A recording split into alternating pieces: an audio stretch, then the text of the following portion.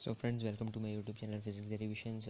आज के इस वीडियो में हम क्लास 11 के चैप्टर नंबर 7 का एक टॉपिक जो कि rotational kinetic energy end moment of inertia जिसके बीच रिलेशन है उसका डेरिवेशन सॉल्व करेंगे। डेरिवेशन के लिए अभी पहले हमारे पास एक डायग्राम रहेगा रिजिड बॉडी का, जो कि कुछ ये है।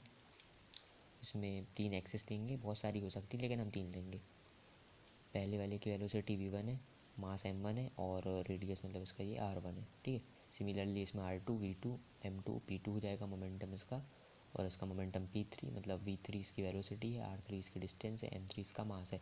सो हम थ्योरी में ये लिखेंगे कि लेट अ बॉडी, ये बॉडी है, is rotating about an axis O Z, ये z है, ये o है, ऐसे ही रोटेट कर रही है ये बॉडी। ये o z ये एक्सिस है ना, इस पर रोटेट कर रही है ये बॉडी पूरी ऐसी गोल गोल। The body is made up of number of particles of masses m1 m2 m3 की पता है, m2 m1 m3 at a distance of r1 r2 r3 r1 r2 r3 from the rotational axis and their velocities are v1 v2 and v3। ये लिखा है v1, ये v2, ये v3। ठीक है, so kinetic energy of a first particle क्या होगी। ठीक है, therefore kinetic energy of particle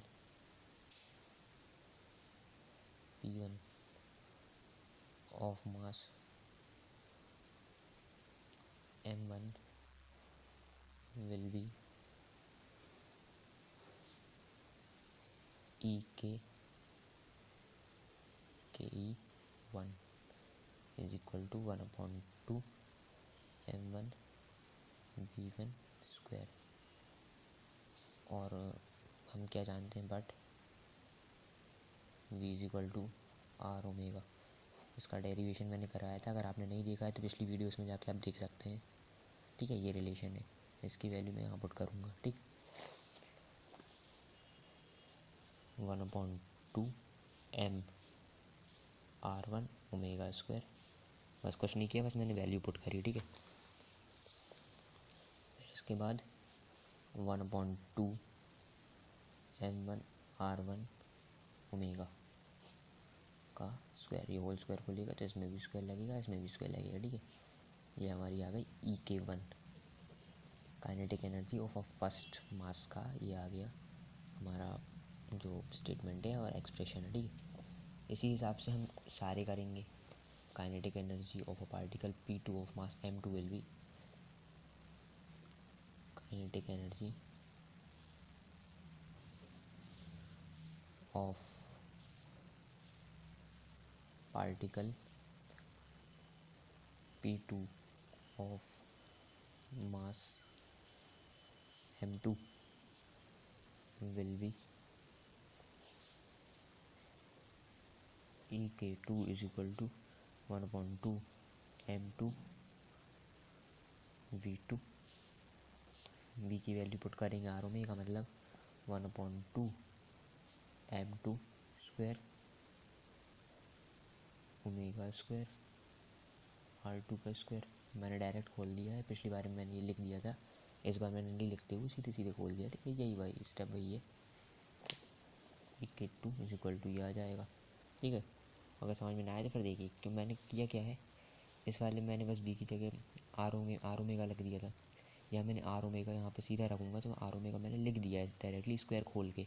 ठीक है, एक स्टेप मैंने कम कर दी है और दिक्कत है तो मैं अगले स्टेप में लिख देता हूँ। Kinetic energy of article P3 of mass M3 will be EK3 is equal to 1/2 M3 V3 है ना। तो EK3 is equal to 1/2 M3 R3 omega square. अब मैं होल स्क्वायर खोल दूँगा, is equal to 1/2 M3 R3 square omega square. ठीक है, ये इतना हो गया। अगर तक कोई डाउट तो नहीं, अब आगे देखेंगे। अभी तक मैंने अलग अलग बॉडीज़ के मतलब अलग अलग एक्सिस के निकाल लिए। अभी एक्सिस एक बॉडी में है, तो kinetic energy of a body along the rotational axis ये बताना भी तो ज़रूरी होगा।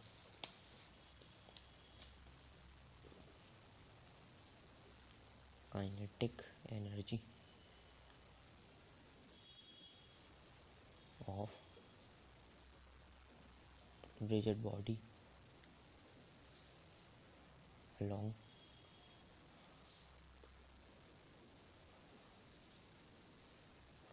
रोटेशनल एक्सिस क्या होगा, ई के इज इक्वल टू ई के वन प्लस ई के टू प्लस ई के three so on up to N तक, मतलब जितने भी पार्टिकल्स होंगे। कुछ करना नहीं है, बस करना ये है इनकी वैल्यूज़ पुट करना है। इनकी वैल्यूज़ पुट करके कॉमन निकाल वकाल के जो वहाँ बनेगा वो फाइनल आंसर होगा हमारा, फाइनल एक्सप्रेशन होगा हमारा। सो ई के वन की वैल्यू क्या थी हमारी, 1/2 m1 r1 square omega square plus ई के टू की थी 1/2 m2 r2 square omega square plus ई के थ्री की वैल्यू थी 1/2 m3 r3 square omega square. अब मैं देखूँगा यहाँ कुछ कॉमन मिल रहा है, 1/2 कॉमन मिल जाएगा, सेकंड ओमेगा कॉमन मिलेगा मेरे को, ओमेगा कॉमन मिल जाएगा सब में से, 1/2 कॉमन मिल जाएगा, जो कॉमन मिल रहा है मैं निकाल लूँगा। 1/2 ओमेगा स्क्वायर कॉमन मिला, अंदर क्या बच रहा है m1 r1 square plus m2 r2 square plus m3 r3 square. ठीक है, अब मैं ये जानता हूँ I is equal to M R square होता है। ठीक है, अब यहाँ पे बहुत सारे हैं एम, खूब सारे हैं, समीशन बताने के लिए मैं सिग्मा का यूज़ करूँगा, कर दूँगा। ठीक है, तो 1/2 omega square is equal to हो जाएगा, पहले मैं इतनी की वैल्यू लगूँगा सिग्मा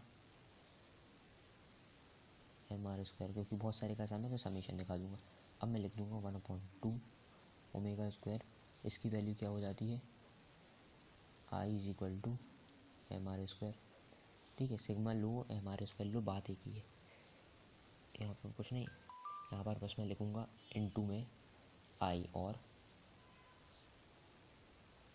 ई के is equal to 1/2 omega square आई, ये हमारा फाइनल एक्सप्रेशन। सो क्या पता लग रहा हमें इससे कि rotational kinetic energy of a rigid body is equal to 1/2 into omega square into आई, मतलब angular velocity into moment of inertia. तो ई के is equal to 1/2 omega square आई, ये हमारी फाइनल एक्सप्रेशन है इस वीडियो का। अगर आपको वीडियो पसंद आई होगी तो लाइक कीजिएगा, चैनल को सब्सक्राइब कीजिएगा। Thank you very much.